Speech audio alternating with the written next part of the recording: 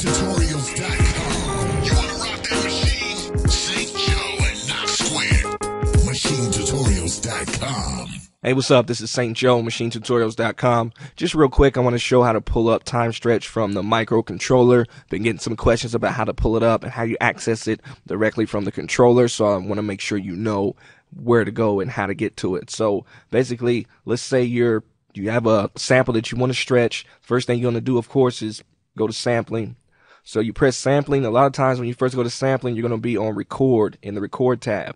And, since you got one screen on the micro, there's some different navigation. But if you're down here on, like the different sources and all that stuff, just go up here to where it says record and then turn it over to edit.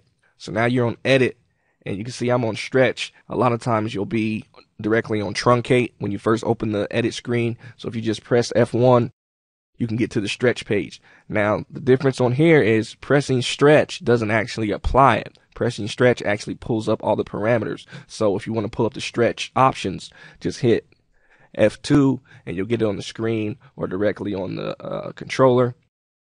As you can see, you got 7. It says 4 out of 7. So you got 7 different options. It starts with the tune, format, then it goes to the different modes. You can turn the beat mode on or off, free or beat mode. You got the detect, auto detect, on or off.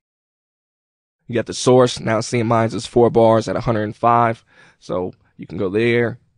You got the new tempo. It's going to be 93, which is my project tempo. And then the last one is the length that you want to stretch it to. So that's how you get to it. Let me back out again and make sure that you know where we're at. So we'll get out of there and we'll go back over here. So say I got a sample. I want to get into it. I want to stretch it. What I'm going to do is hit sampling.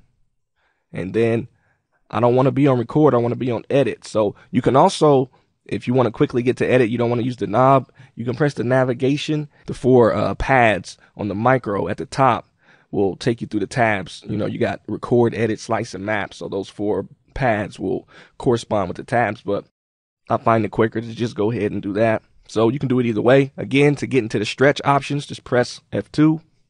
It'll pull it up on the screen and on the controller. You can go in and do whatever you want.